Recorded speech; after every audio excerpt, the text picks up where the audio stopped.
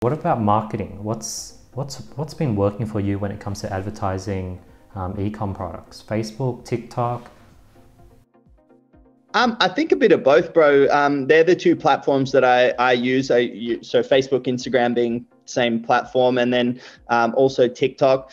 I feel like Facebook is always going to be a staple just because they gather so much data about people.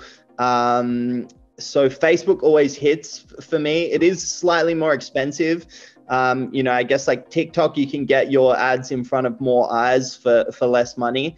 But yeah, I mean, I've had certain products that have gone really well on TikTok and bad on Facebook, and I've had other ones that have gone really well on Facebook and bad on TikTok. So I think it's important to whatever product you're doing, like, yeah, making sure you're using at least a couple of different platforms, and, sort of seeing what works best for that particular product or niche.